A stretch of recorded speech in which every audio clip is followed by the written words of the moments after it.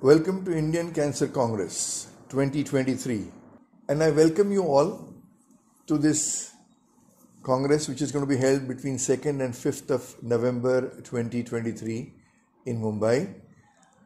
This is one of the largest congregations of cancer specialists, may it be basic scientists, clinicians, and 4 major societies have come together to contribute to this meeting. It is Indian Association of Surgical Oncologists, the Indian Society of Medical and Pediatric Oncologists, the Association of Radiation Oncologists of India, and Indian Society of Oncology. So all the 4 major pillars that run the cancer juggernaut for India are contributing to this meeting, and this would be an excellent opportunity for all the practicing clinicians to share their notes, to understand what is the best evidence-based practice. It will also offer a platform that will have international and national experts delving into the common problems that Indian oncologists face as they treat cancer patients in India. We have about over 1,000 cancer-related students who would also be joining for this meeting. So in all, individuals who are learning, individuals who continue to upskill themselves, and individuals who are contributing to basic science from the laboratories. We also have a fair bit of contribution from the clinical epidemiologists, those who have insights into what's happening at the population level.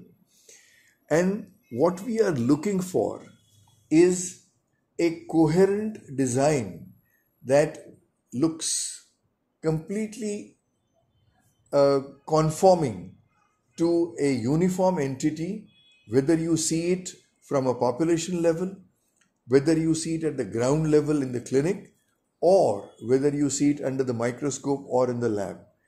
It is this congruency of design, whichever area you look from, is going to make it the most successful intervention in this meeting. The way I see it is this is a fantastic opportunity for individuals who have been in practice for long to present their data.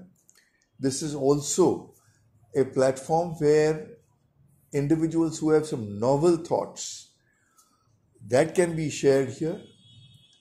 There are individuals from laboratories who will share their subclinical kind of understanding of how cancer behaves. And above all, I find that this will be an opportunity for even stakeholders, not just from India, but from abroad. We also have ASCO with us, and there are many more who would like to participate so that they share the best practices globally in this meeting.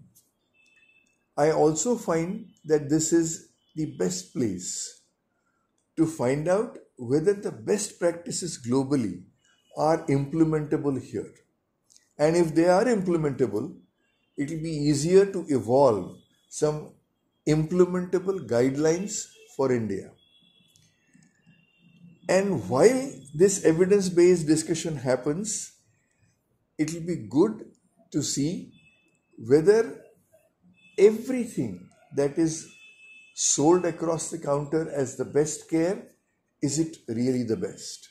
Do we need to be careful in implementing what is best, whether it is cost effective, whether it is acceptable in Indian population, in Indian scenario, and maybe evolve guidelines which are stratified for the kind of infrastructure that we have, so that individuals even in small places, mid-sized towns where they are looking after cancer patients, none of them feel that they are giving anything inferior to what is given as the best in United States, as the best in Europe, and as the best in cities of India.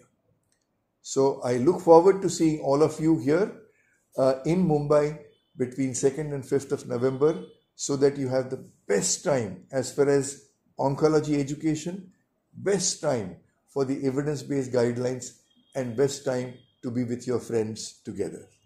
Thank you.